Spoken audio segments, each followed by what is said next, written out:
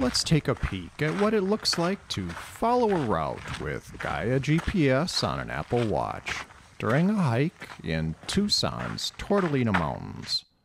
Here's a look at the official trail map, and the arrow points to where I am, hiking northbound on the Hotel Spur Trail, just getting ready to intersect with the Upper Javelina Trail.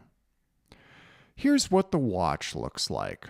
I am 2/100ths of a mile from the Upper Javelina and 3/4 of a mile from the Wild Mustang intersection.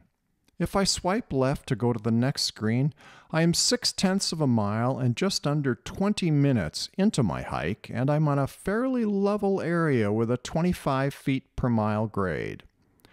If I swipe left again, I get the map with the route shown in gray, and my current location exactly in the middle of the screen.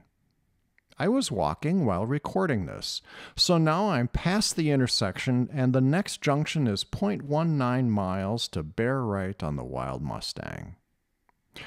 When you're all done with your journey, Gaia will log your trek to the health and workout apps, providing you permit Gaia access to these apps, which you'll be prompted for the first time you do it. It comes up in workouts of type Other and with the Gaia icon. If you tap on it, you'll get the full gamut of biometrics, including heart rate and calorie burn.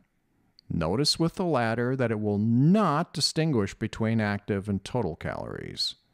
Note that Gaia will also create a track of your voyage, which will appear on your iPhone and your desktop after your next sync. By the way, today's video was prepared using iOS 26.0.1, watchOS 26.0.2, and Gaia GPS for iOS 2025.9, all of which were the latest version at the time this video was created. As always, no support or compensation was received from Gaia for the making of this video. If you want to use Gaia on your watch, the first step is to create a Gaia GPS route of your voyage. There are tons of YouTube tutorials out there that'll show you how to do this. But in summary, you just click on the map at a few key points and Gaia will follow any trails on the map to get you point-to-point routing. One thing I will mention is the watch app cannot reverse a route like the iPhone app can. So you might want to make an out and back loop route.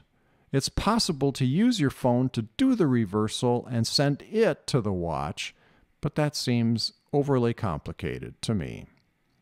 Speaking of which, you can use your desktop to create the route and sync it with your phone, but you must use your Gaia on your iPhone to send it to your watch.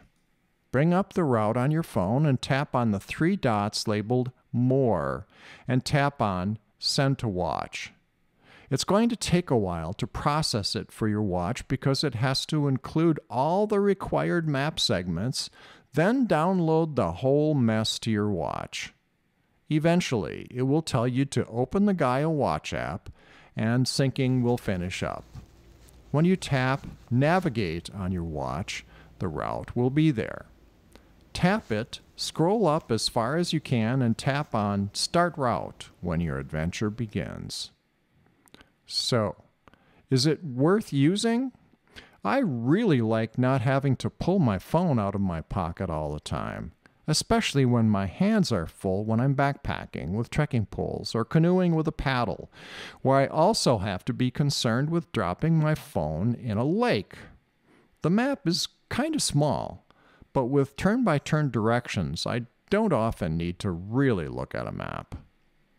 There are some real issues with the watch app that I wish Gaia would fix. The route is gray on the map, which makes it hard to see, and it's missing the green dot that shows my current location.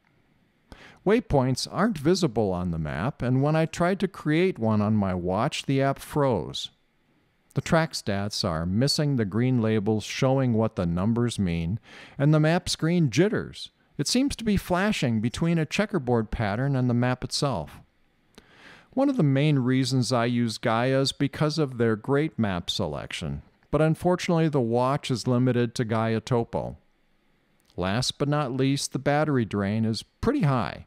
I used a third of my battery in an hour-long hike, but I suppose the watch is using the GPS a lot to create the track. If Gaia could fix these problems, it would be a real winner. Hey, thanks for watching.